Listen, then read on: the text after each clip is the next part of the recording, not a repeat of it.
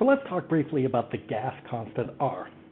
We've seen that we can measure pressure in various units, everything from bar and kilopascal and torr and psi and all of those. And we've seen that we can measure volume in a few different units as well. We usually talk about liters, but it could be milliliters, cubic decimeters, anything like that. So while our pressure and volume units can have many different variations, we usually also find that we have to measure temperature in Kelvin. That's what we learned from Charles's law, and we generally will measure our amount of gas in terms of number of moles.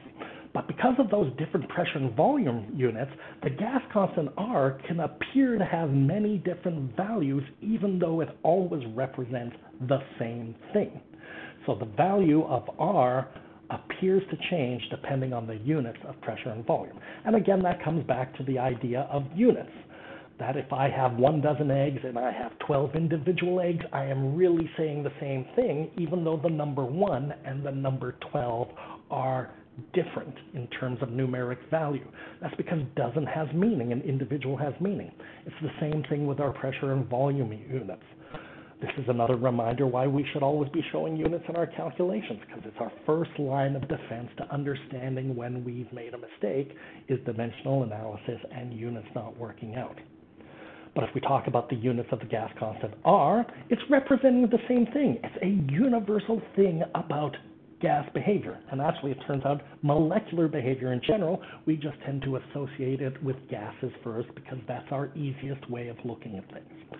So it turns out that R can be 0.083145 liter bar per Kelvin per mole, or 0.082057 liter atmosphere per Kelvin per mole.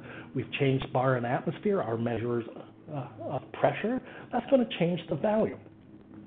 We also find that R equals 8.3145 liter kilopascal per Kelvin per mole, or cubic meter pascal per Kelvin per mole. And you'll now start to see that there is some kind of commonality here, and that really has to come with the metric system. Liters and meters cubed, well, there's 1,000 of them there. Kilopascals, pascals, well, there's 1,000 of them there. And so those 2,000s kind of work together to give us the same number here.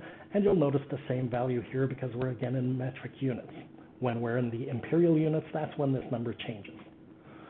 But the last point I've really been trying to get across to you is that really we're trying to understand the energy content of a sample of a substance and how it's distributed, which means the gas constant R is going to have a connection to energy as well.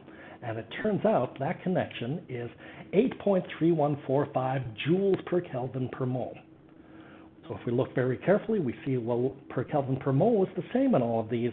It's pressure times volume that equals energy. And this should make sense for us. We've all hopefully blown up a balloon. Most of us have at the very least. We know that takes energy, not only to stretch the elastic of the balloon itself, but to push the air out of the way. This idea that pressure and volume working together gives us energy is going to be an important aspect of thermodynamics and our next way of understanding how changes in energy content of a substance can be connected to changes in state.